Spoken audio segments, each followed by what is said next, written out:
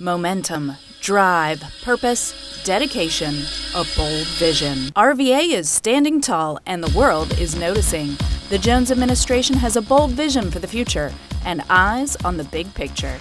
There is a vibe in the city of Richmond that we're on the cusp of great things. The city is growing, the city is abuzz, it's alive. Our best days are in front of us and not behind us. And we recognize the need to keep this going. Businesses are opening, the restaurant scene is exploding, and downtown is cool again. We envision this city, as many of our partners envision this city, as being an entertainment hub, a growing restaurant scene, a center of productivity, and a good place for people to live, work, and play. Construction cranes dot the skyline and underused properties are seeing new life. I also want to just give you a few numbers here. 812 construction jobs, over 1,600 permanent jobs when the building is completely leased up, 40% minority participation, cumulative tax revenues of $117 million over the next 30 years. So to me, it's a win-win situation. It makes an awful lot of sense. The Bon Secours Washington Redskins training camp was completed, and the 3 weeks of camp were a huge success, on and off the field. And even after training camp was over, the excitement continued as our youth took the field. We're proud to present to you today the Bon Secours Washington Redskins Training Center. It is done, and we're so happy. This has all been directed toward our goal of stimulating tourism, job creation, and new investment, particularly in underserved areas. The Atlantic 10 Women's Basketball Championship is coming to Richmond, and Richmond 2015 is right around the corner. Welcome to the RVA. We're very happy to be able to make this announcement today, and we look forward to welcoming your teams. We look forward to welcoming your coaches and your fan base to the RVA, and we know that you're going to have a wonderful time in the new Richmond, Virginia. So this is one of those events where it requires that you have vision, that you're able to see beyond today and able to see the promise of tomorrow.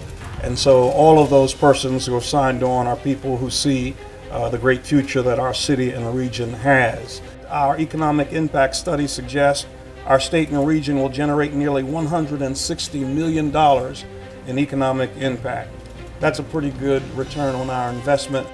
RVA is in the fast lane, and the Jones administration wants to make sure that everyone's got a chance to ride. We have about $20 million in HUD 108 funds that we would like to provide for gap financing. And I think that this is important because it says that we're in partnership, that we recognize that government cannot do this all by itself, and we recognize that we need public-private partnerships in order to build a robust and energetic city of Richmond. My administration has spent more than $39.4 million with minority and emerging small businesses. It was gratifying to me because we have set as a goal that we would make sure that as we climbed, as we grew, we would lift at the same time, that we would make sure that individuals who had not been included before will be included now.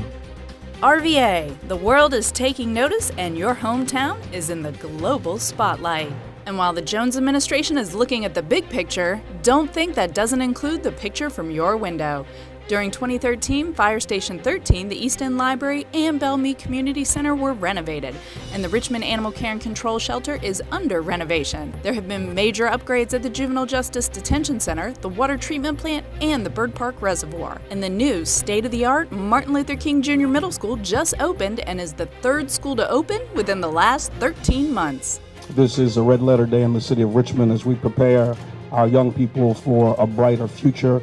And our job is to prepare an environment in which they can learn.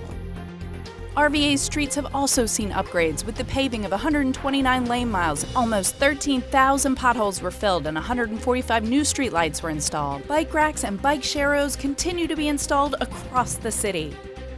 There were also 31 intersections in downtown that had pedestrian countdown signals installed, and over 2,300 trees were planted across the city. Public safety has also had major investment with the naming of a new police chief, 23 new officers graduating, new police vehicles hitting the streets, and 17 new firefighters graduating.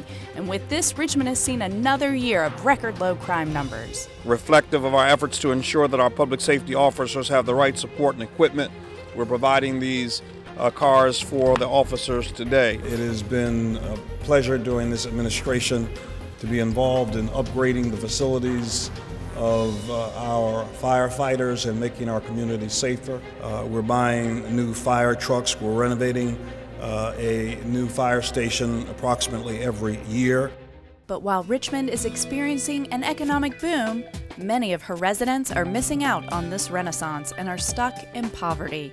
The Jones administration is laser-focused on reducing these numbers and improving the lives of all of Richmond's residents. Sometimes I hate to have to mention this, but it's extremely important that we recognize that while all of these wonderful things are happening, we still have a city where a quarter of the residents here live in poverty, and we have to address that.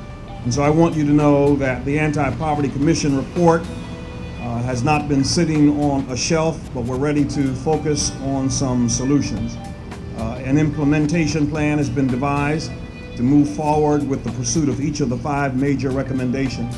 Those 5 areas are workforce development, economic development, transportation, education, and redeveloping public housing without displacement.